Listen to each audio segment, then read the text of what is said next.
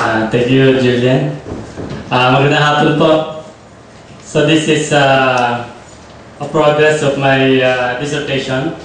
I hope to finish my work probably next April.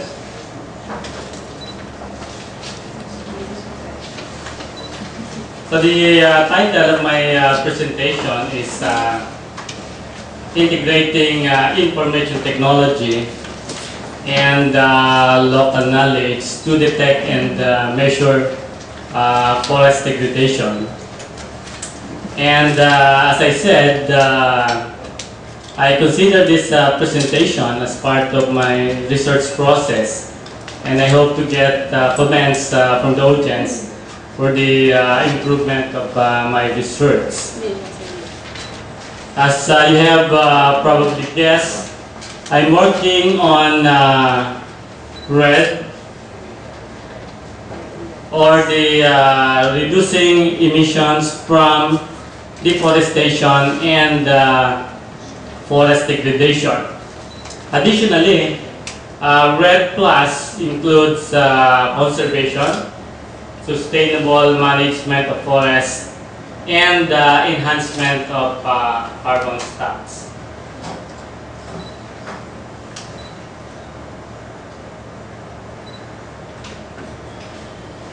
So preventing the situation like this to happen is one of RED activities. And my research aimed at contributing a solution to one technical problem that has been identified regarding RED, which is the difficulty of detecting and measuring forest degradation.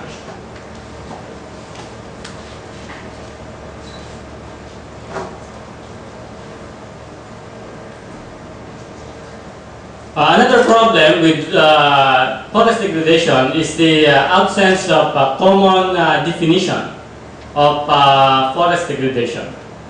And there are actually many existing definitions in literature, but many of them are difficult to operationalize, such as this definition by FAO. Now, IPCC attempts to specify the important elements in the definition, such as by specifying the number of years of forest decline and the decline or the amount of reduction in carbon stock. And it also tries to identify the baseline year. Now, for the purpose of the study, we are adopting this definition from the voluntary carbon standards, which is persistent reduction of canopy or canopy cover or carbon stocks, but which does not result in conversion of forest to non-forest land, which is already deforestation. Sometimes it is an issue how to draw a line between deforestation and forest degradation. The Philippines has come up with the definition and a cutoff in terms of prone closure, which is 10%.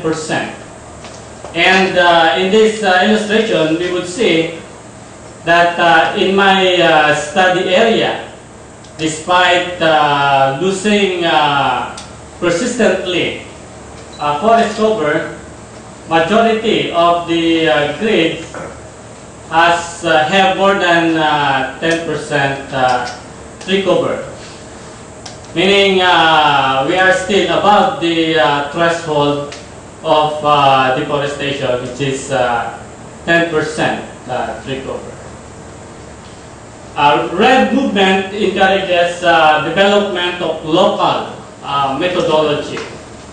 And we are biased to remote sensing as the main data source for measurement of forest degradation. Red projects would certainly benefit from development in remote sensing, especially the increasing spatial resolution. There was a speaker before in this seminar, and she mentioned that the government is planning to upload 0.6 meter resolution of satellite imagery. But the constraint is that nowadays high spatial resolution is still very expensive, and there might be no good solution for cloud cover problem.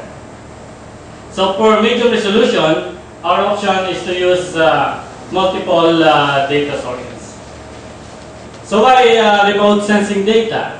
It one scene covers large tract of land. For example, this image tree covers around 35,000 square kilometers. And of course, RS data is an excellent data source for repeated measurement and monitoring. That is important in carbon trade. It can provide historical data, and remote sensing data is still the best data source for inaccessible areas. But the medium resolution remote sensing data is not so dependable for forest degradation measurement because of poor discrimination of ground closure at 30-meter resolution, and the inconsistency of estimates across time, scene or season, meaning the estimate for May for the above ground biomass might be different for the estimate for rainy season like December, and the weak relationship between above ground biomass or ground closure and the spectral response. So this is an example of the weak relationship between the above ground biomass and the normalized difference vegetation index.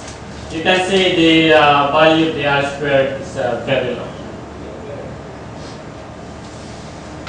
So for medium resolution data, such as the one we are using, one solution is to increase the amount of ground data and to use high quality spatial information from local people, integrate GIS ancillary data, and with integration of local knowledge, it is but appropriate to use simplified but reliable methodology and to employ some alternative computing techniques. So in this research, we are putting together the following data sources: Google Earth imagery, remote sensing data, particularly Landsat, field data, local knowledge, and GIS ancillary data, particularly those that were derived from digital elevation models. My advisor suggested information technology to encompass Google Earth, remote sensing, and GIS. So that's the reason why there is the word information technology, but we have not finalized the title yet. So my study area is located in Nueva, Vizcaya. Around 90% of the land is classified as public land or forest land. agriculture has been transforming the thick contiguous forest in the area into thin forest patches. There is an ongoing community-based program. One of the objectives is to improve the forest cover. So you would see positive change from low vegetation to high vegetation also in the following slides. This is a common scenario in my study area. Timber or trees compete with rice and corn, but farmers retain timber as a future timber source or fuel wood source, and to soften the tree clearing violation. Burning is the main means of land clearing, and little by little farm expand into forested area, particularly affecting the forest edges. Dirtling is a practice together with burning, but timber harvesting is not widely practiced, but cutting for household consumption is inevitable. If we see a lot of evidences of forest degradation, in some areas natural reestablishment of forests also occur because of long fallow and abandonment of farms in areas that are not anymore suitable for gardening. So we have seen a lot of photographic evidences of forest degradation, but these evidences taken at one point in time may not be enough to establish forest degradation occurrence in the context of red or red flags. At time series data is of course necessary. For example, with histogram matched Landsat imagery, we can see the quantity of the white pixels that represent low amount of vegetation has increased from 1989 to 2010, and this is a little proof of forest degradation. We can also use other data sources such as Google Earth if high resolution imagery is available. So this one was uploaded or dated April 5, 2006, and 4 years later, Google Earth has uploaded another imagery, and we can see that in some areas tree cover has disappeared. So indeed, high-resolution Google Earth imagery is a very important data source, and this is important for the study. It is an excellent visual aid for eliciting spatial information from local people. So with Google Earth, we were able to delineate the watershed from the image itself, map streams, roads, and other point of interest, including vegetation, and it is a very important source of data for reference data for accuracy assessment, and a guide for creating land cover reference polygons. Those are supplied by local people. Of course, with Google Earth imagery, we are able to create a base map with minimal input from the field. With regard to remote sensing data, We are using land satellite TM and enhanced thematic mapper class data. So all available data from the internet were evaluated according to usefulness, that is the cloud cover over the study area should not be too large. We use reflectance values instead of the original digital number. And this is what we would like to demonstrate with this study. We are employing the vector technique.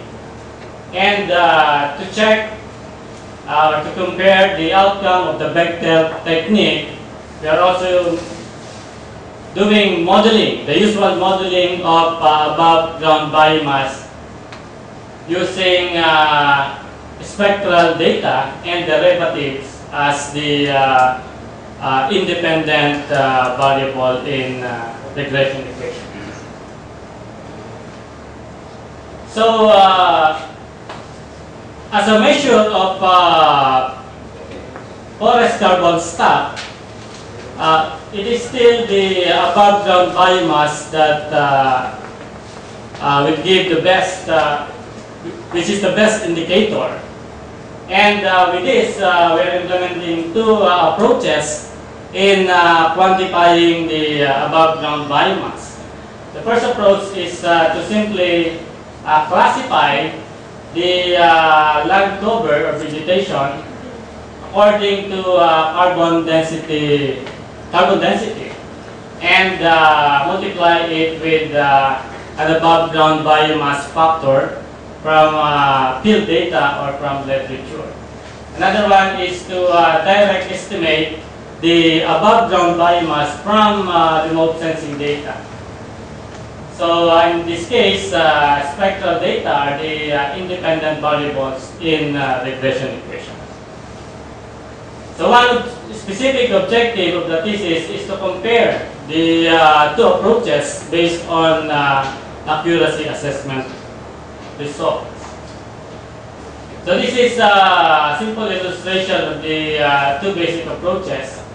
As you can see, for the approach one, it is simply doing a classification, and a class must have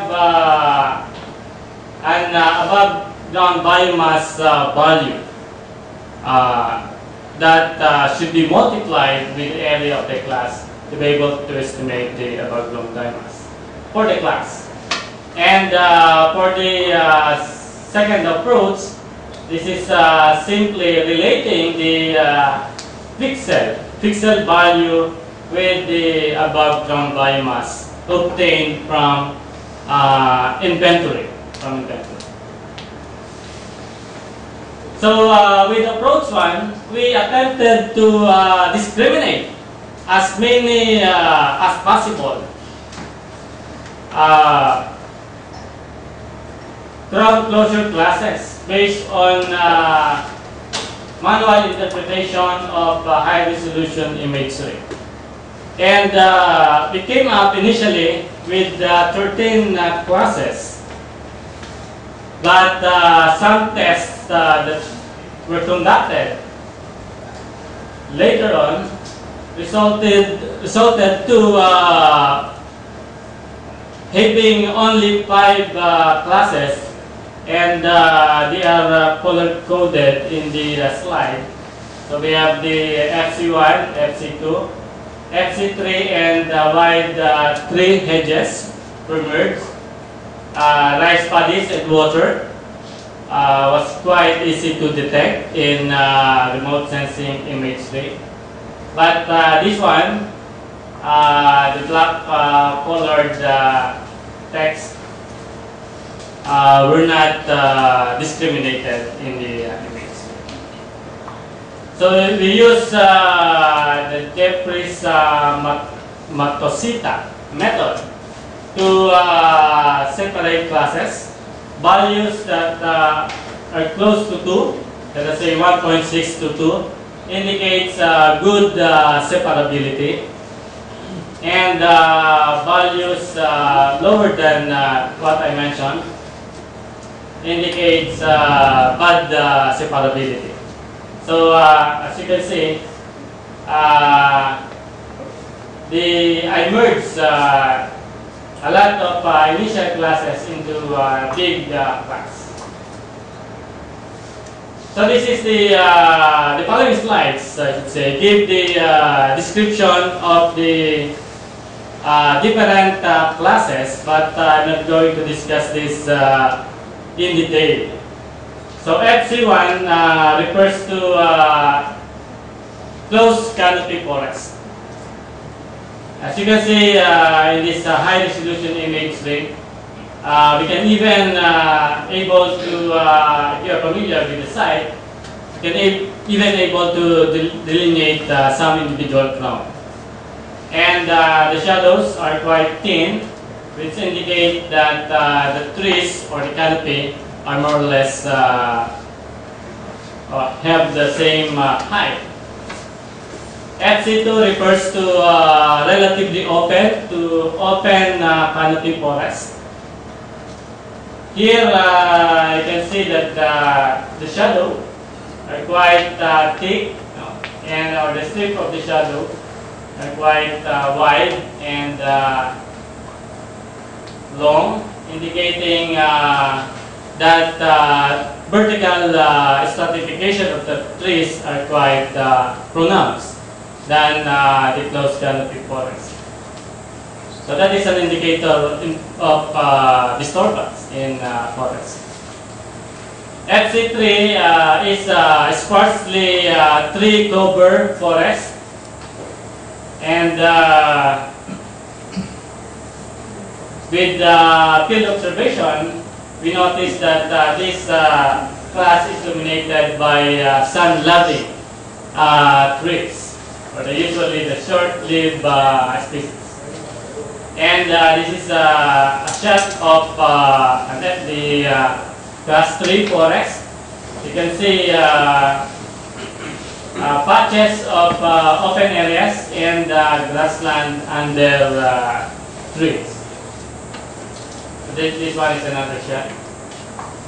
The big class is the, I call it grass cultivated, which is a mixture of, in terms of imagery, smooth and rough texture, smooth for grass and rough for patches of shrubs, banana, bamboo, and trees. So this is, it's not very clear with this slide, but this is a shot of the GBC class. Rice paddies and water, or the wide streams, is quite easy to delineate in imagery because of the reflectance value of water. Usually it turns black or dark. Okay, so this is an example of that. For the above ground biomass value, we have the values in this table. So FC1 has 41.71 tons of above ground biomass per cell, or per 30 by 30 square meter. And the value for FC2 is almost half of that of FC1. Same with FC3. For the other classes, we obtain values from literature, particularly the work of Dr. Lasco. So the above ground biomass for rice and water is contributed by hedges of trees, shrub, bamboo, and banana surrounding these particular ground features. So we use Brown's formula to calculate the above ground biomass. These formulas have been used many publications already in the Philippines. And this has become the official formula for calculation of above known triangles. So we discriminated classes in the image tree, as I mentioned before, with the vector technique. So this is a new technique that we would like to demonstrate with this research. And classification is simply done by means of thresholding. So with vector technique, we are able to better integrate remote sensing, GIS, inventory data, and local knowledge. Vector is coined from vector and raster, to those who are familiar with GIS. They are the two standard data formats. And its main advantage over raster format is that we can store large data sets from various sources. And analysis is carried out through a simple query operation and mathematical operation. So a little review about raster. So we can see here, for raster analysis, we need 4 layers if we have 4 data sets. That is the raster analysis. So because one raster layer is for one data set only. For example, slope, heat shade, for example. Okay. While for the vector, we can compile all data sets into one layer, and the column or the field represents one data set, and we can combine. Okay. Analysis in vector is usually done through simple structured query language and by some basic mathematical operator such as plus, multiply, divide, subtract. So the picture of this vector format is that, as I said, we can combine large number of data sets. For example, time series Landsat data into one layer. Classification is done through threshold. Analysis is carried out in GIS software rather than in remote sensing software. More people are familiar with GIS than remote sensing. But the main limitation is that the usual neighborhood analysis is not possible with vector technique.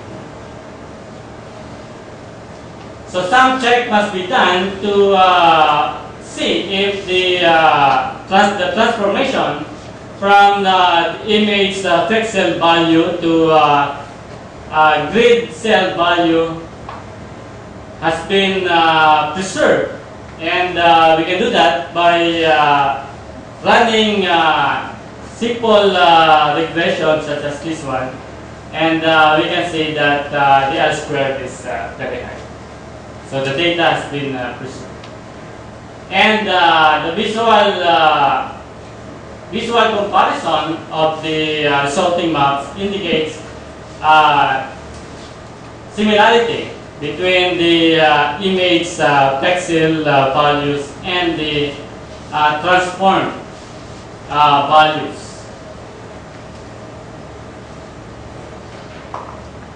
So with the vector technique, the classification by threshold is the crucial part of the study.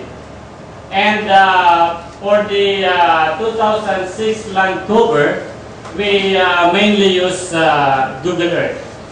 We use 2006 data set because that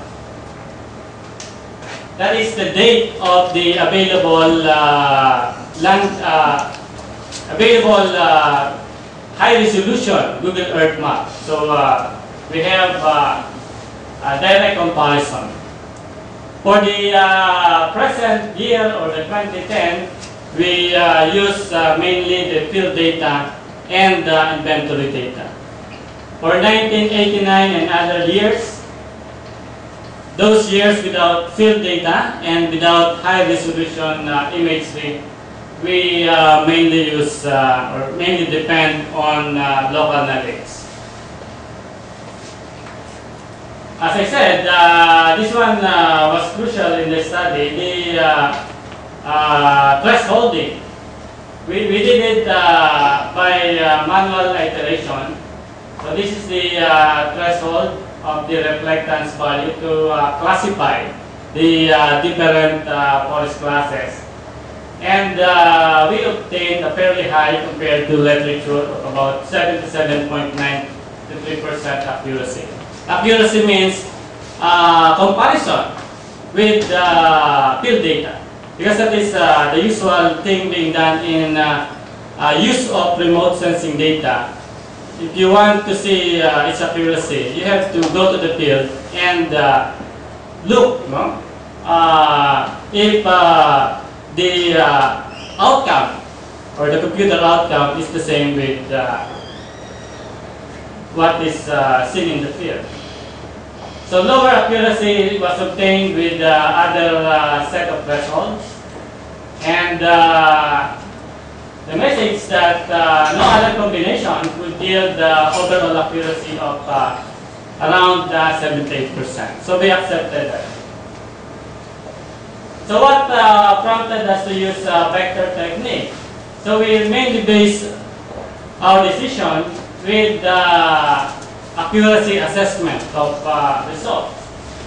And by implementing unsupervised ISO data classification, we obtained lower accuracy with ISO data classification. Meaning it's unsupervised.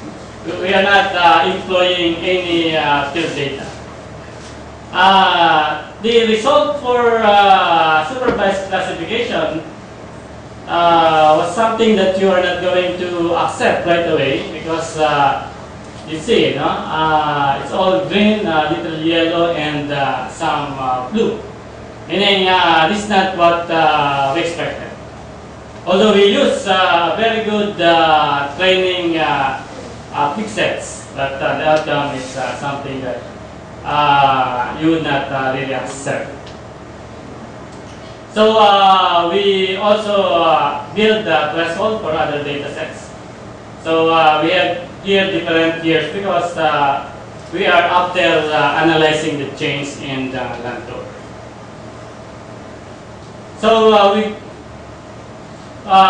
with vector technique, we built a methodology where local knowledge is a necessary data source.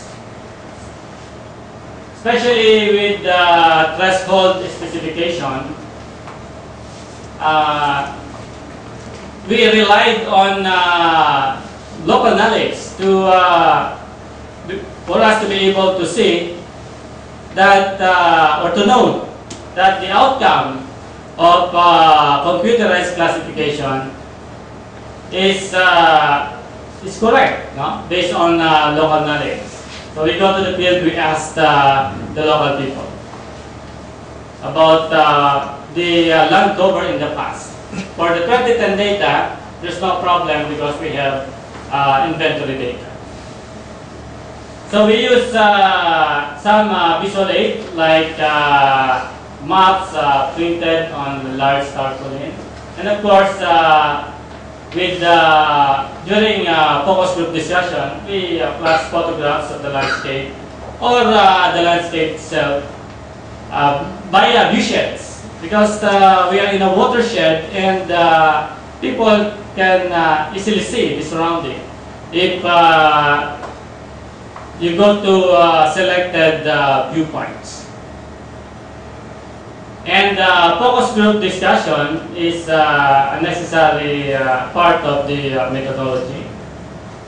So let's go to some initial results of the study. So here we can see in this graph that the above ground biomass really declined, especially in closed canopy forest.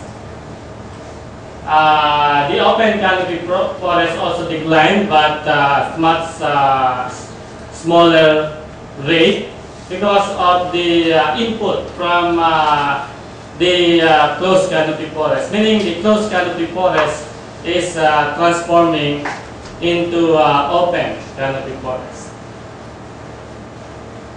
As expected, the cultivated area increase. Okay. So these are the maps representing the 1989 and the 2010 vegetation. Here is the graph of the net loss in above ground biomass in the 4 periods. You might notice why the years are not that distributed, because we relied on freely available Landsat data, and these are the only data where cloud coverage over the study area is minimal. I tried to buy high resolution data, but it's too expensive. The offer from a local supplier to cover the study area was 130,000 pesos. So it's out of reach, even with the SEARCA funding. So just my advisor advised me to use data available from the internet.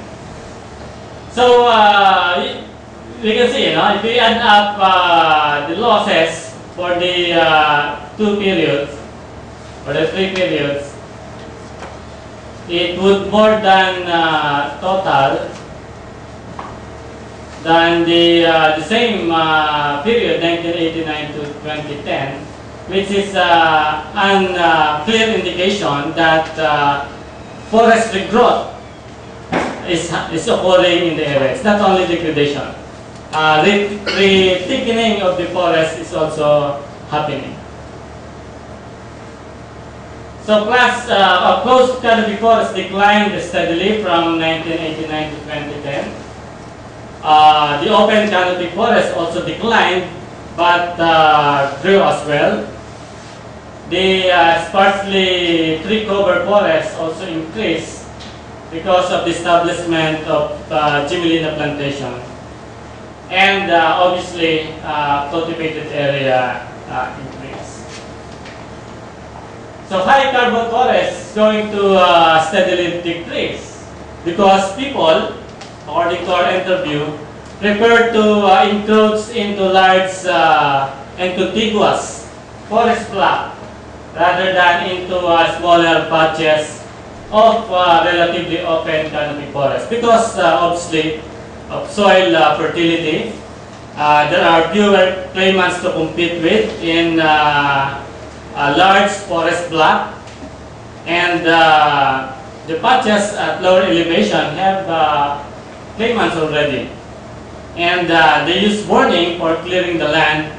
And if you're burning patches inside large forest block, there would be less worry that it would damage other property. Kasi sa government naman yan. Ano? Okay. So in this slide, we see the dominant of the cultivated area being formed out of change from other classes. So that's the trend. Okay. The watershed would continue to degrade in terms of forest growth. The expansion of grass cultivated class is most notable, and the closed canopy forest is likely to transform to FC2, okay, and even to cultivated area directly, because that is they are the target of cultivation or clearing. And cultivated area may actually revert back to forest, no? Especially at a considerable time period of say 20 years. So we can see here the pattern of fragmentation. So there are many areas where changes did not occur, of course.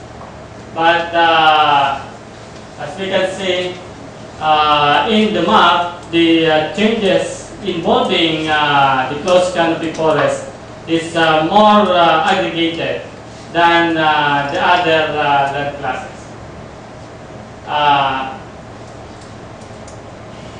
The sparsely tree cover, this is a more dynamic land cover type. So you can see that they are less aggregated in the map. Okay. So for the approach to,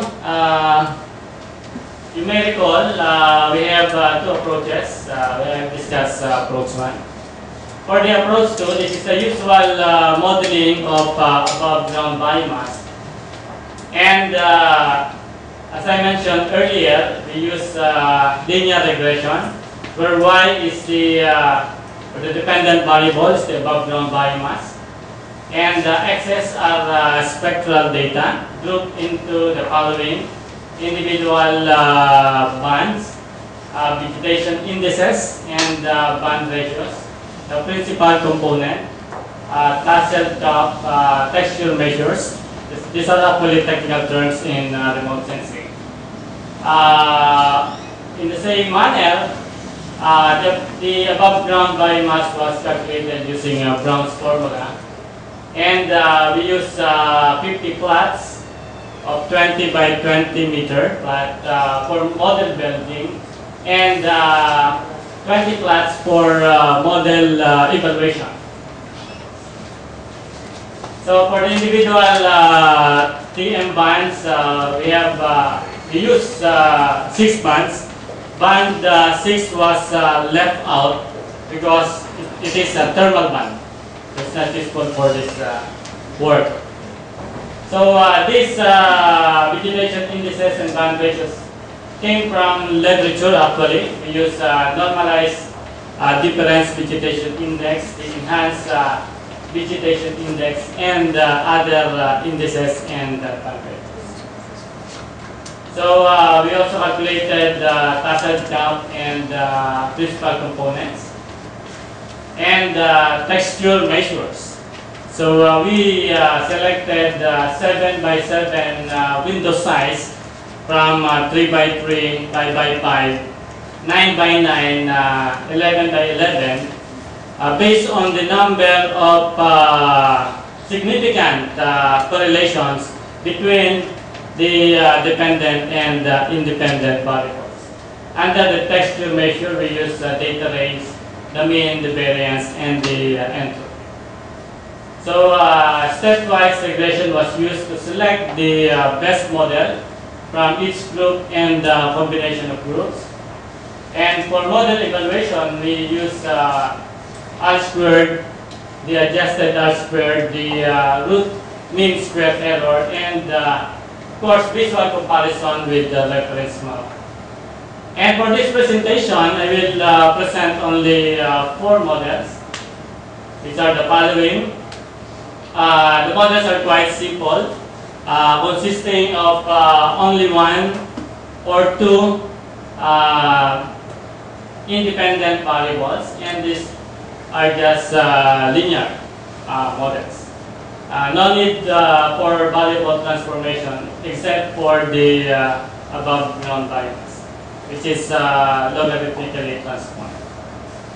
So the result, the one with highest adjusted R-squared is model 13, and but the one with lowest root mean square error is model 4.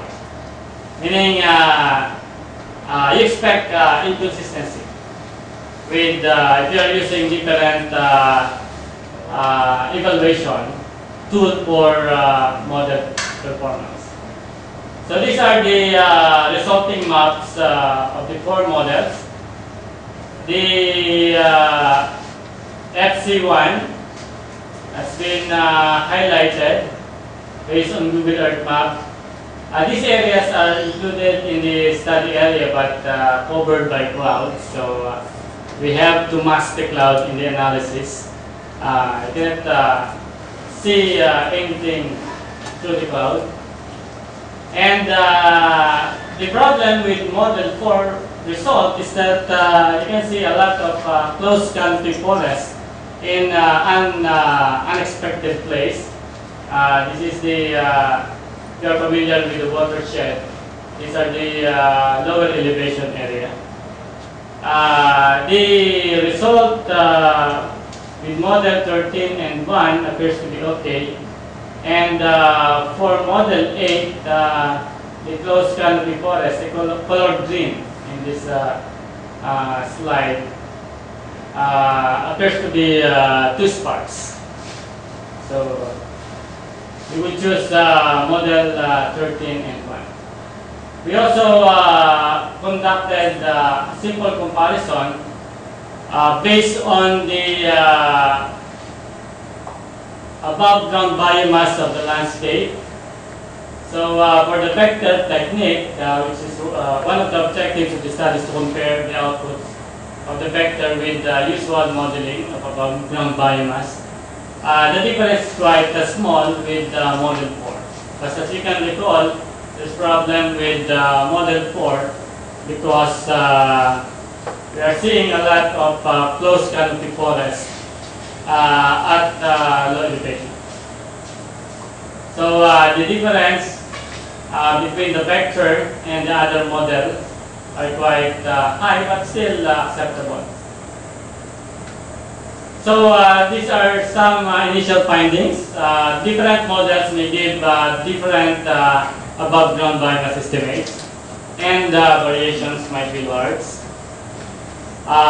Measures of model performance are inconsistent, so we still have problem of identifying the best model. And the vector technique is being introduced in this study may provide comparable estimates of above ground biomass of a landscape without of the usual regression models. So medium resolution satellite data is reliable in detection of forest degradation. We can demonstrate that forest degradation is occurring in a number of ways, and but not so useful for measurement. Or we should be ready to accept quite lower accuracy. So to enhance the result, we should have a reliable ground data and information from local analytics to enhance the confidence of estimates. Okay, so that's all, and thank you.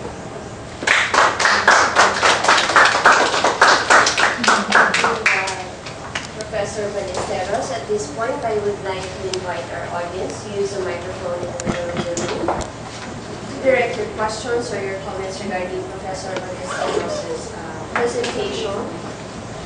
Any questions or comments?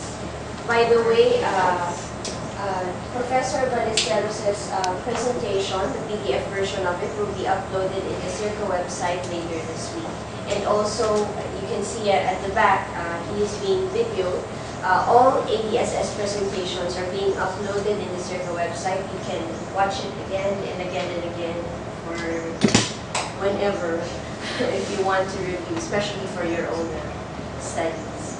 So any questions from our audience regarding the presentation? Yes? Dr. Mauricio?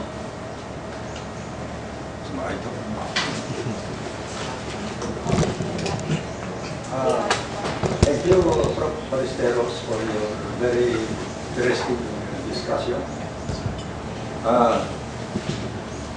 You think this can be acceptable to people involved in forestry, both in government and private? because my experience is that in my dissertation for the PhD here, I studied the ecological effect of selective logging on Philippine dipterocarp forest in Surigao. And I made some recommendations. These recommendations were not acceptable because accordingly they are too theoretical and very expensive. In your case, I think Model 13 is accordingly is the best. Do you think this could be what they call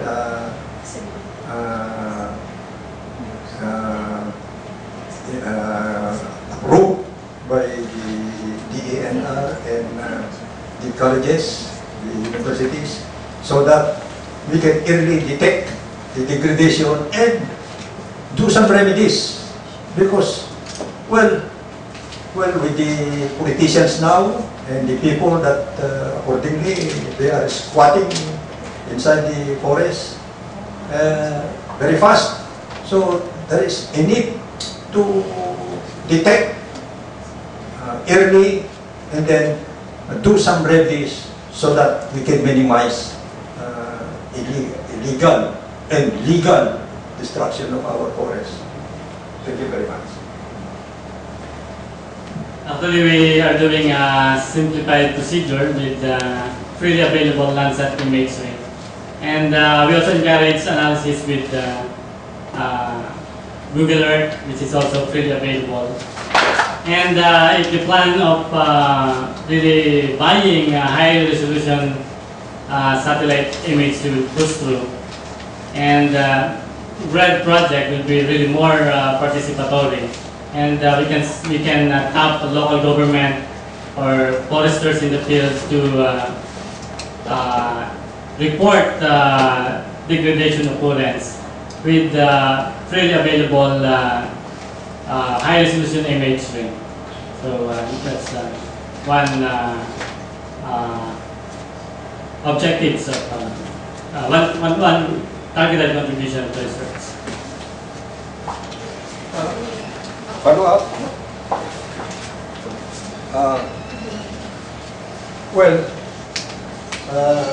These techniques, these very good researches that produces techniques, usually are produced by academicians. And the defect of academicians, especially those that are teaching, they never go to the field. They prefer to stay in the air-conditioned rooms in their offices. So, my suggestion is, people like you who produce these technologies should go to the field. In my case, I resigned from the faculty to implement my recommendations. But in the two affiliated companies I was employed, I was practically dismissed. So, well, after dismissal, I prefer to retire. Now I am very tired. Thank you very much.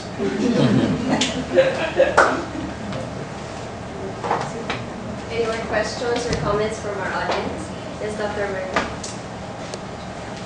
I am Vin Merca and I am a retired symptomologist. I'm not a forester, but I have some observation that maybe, I know that you are trying very hard to in the quantification, all right, of the forest cover and its apparent degradation. But what I have noticed in some of presentation that is similar to yours is that it does not take care about the intruders, the humans and the people that time after time or decade after decade, they are continuously the one degrading the forest, aside from the natural calamities that happen in the forest where human larcens die.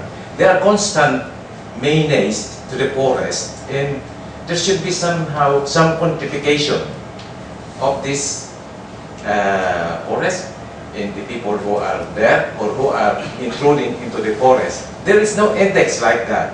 I am a symptomologist. That is why I'm amazed that you have to accept a lot of effort.